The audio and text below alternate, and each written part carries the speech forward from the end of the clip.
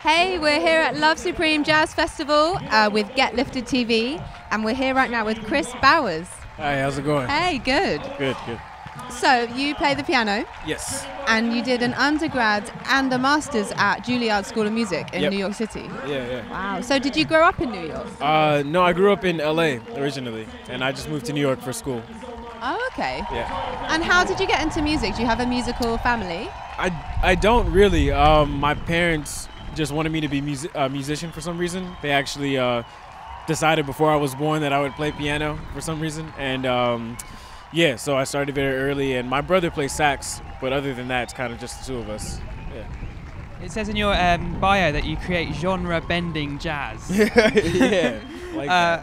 Who are the influences that sort of made that happen? Man, anybody from Stevie Wonder to Jimi Hendrix to James Blake to Grizzly Bear, Radiohead, Jeff Buckley, My Bloody Valentine, like kind of all over the place. Variety.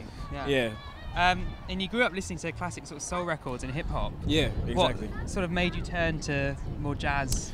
Well, I was studying classical piano when I was younger because that's kind of what you start with, and I, like most kids, hated practicing and didn't want to do that. And so my parents put me in jazz because they felt like it might be a little more interesting and a little bit more fun.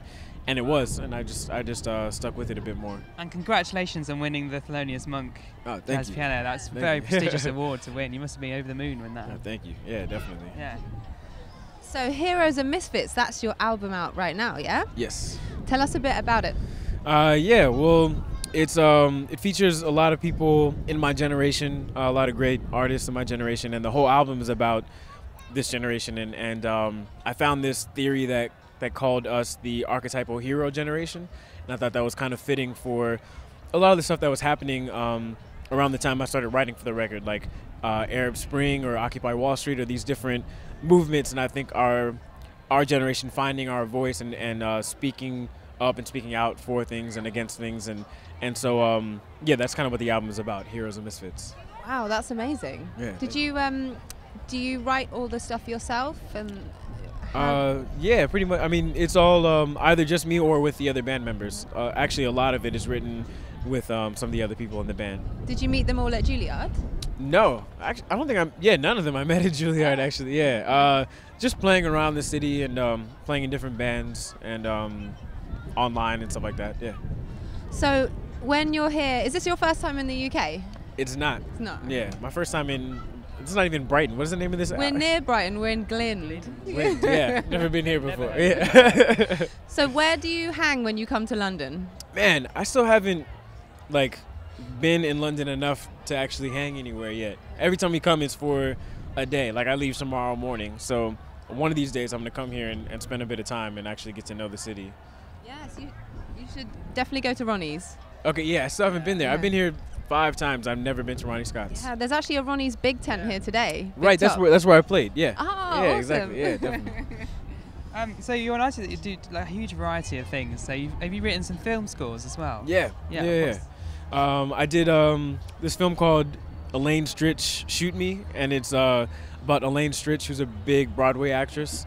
And I also did another film called Seeds of Time, which is about the agriculture industry. So yeah.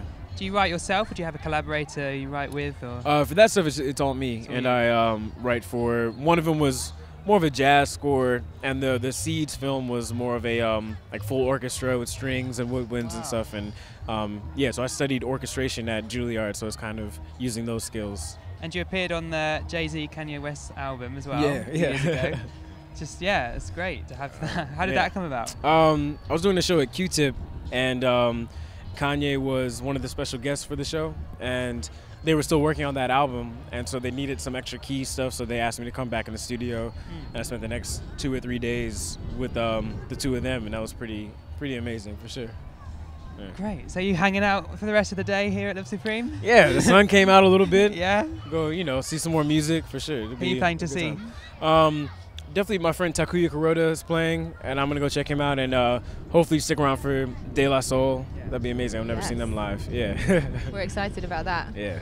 Great. Well, thank you so much, Kris. It's been a pleasure. No, thank you guys. Appreciate it. Thanks for watching Get Lifted TV. Please share and subscribe for more.